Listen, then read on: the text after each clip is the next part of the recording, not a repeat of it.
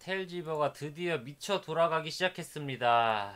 자, 지금 한 대화창 한 5분? 한 5분에서 한 10분 사이로 본 것 같은데 지금 코면 무기연마 코면 방어구연마 코면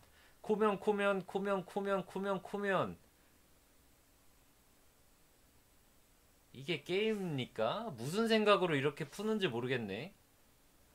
아, 신규 유저분들 아주 정착 잘하시라고 이렇게 기존 유저들 엿먹으라고 이렇게 푸나 봅니다. 확률이 너무 말이 안 돼요. 그리고 이게 지금 웨치가 밀려서 그런데 아마 코면 계속 나올 겁니다. 한 30개 쌓여 있을걸? 콤보 연마?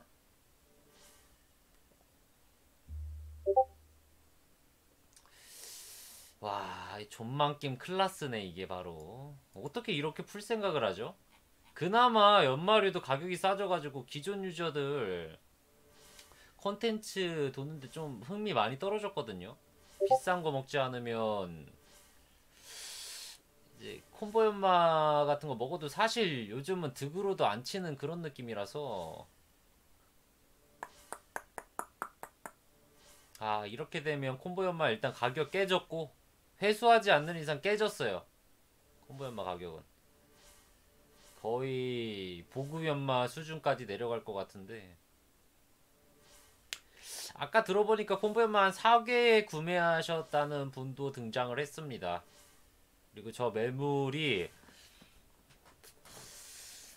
다 소모가 될지도 모르겠네 사실. 콤보 연마 이렇게 많이 나와가지고 지금 12시부터 43분 동안 콤보 연마가 엄청나게 풀렸는데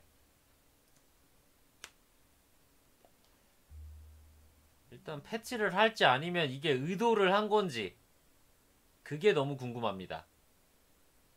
테일즈 운영 측에서 콤보 연마 풀자.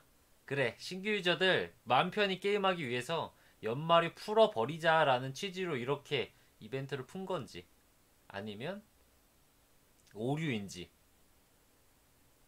정말 궁금합니다. 테일즈위버 공지사항 기다려 볼게요.